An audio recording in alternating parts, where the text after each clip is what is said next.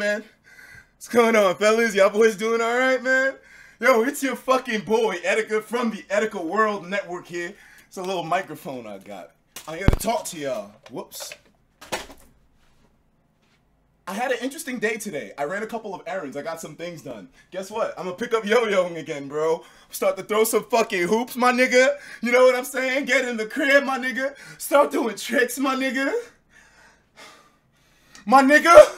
My fucking nigga. Listen, all of y'all, I tell you all, I don't love y'all niggas. I don't fucking love y'all. But one thing I tell y'all is that we niggas, at least at the end of the day, that's the fiber that holds us together. You know what I'm saying?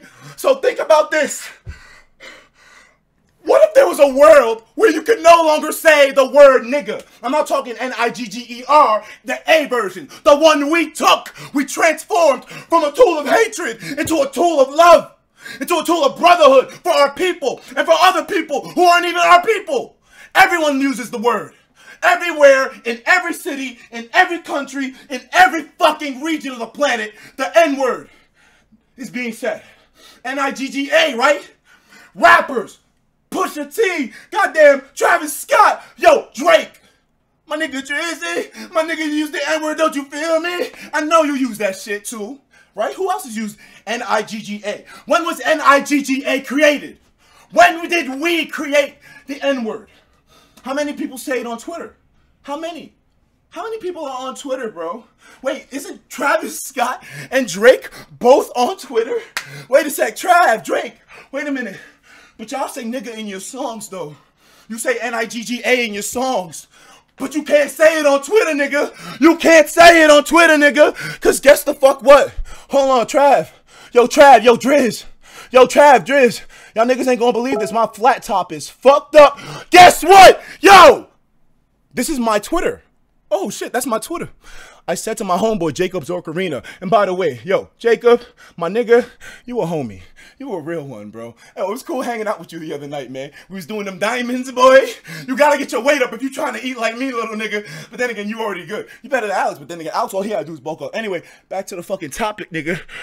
Take a look at this. I said to the boy, yo, is it true that you and Alex were running miles, no sweat, and a 2-minute break, my nigga? Because you know, a little nigga hit the gym recently, bro. A little nigga's trying to get his gain on. A little nigga's trying to get his gains on out here, bro. What can I say, man? That's all I can do.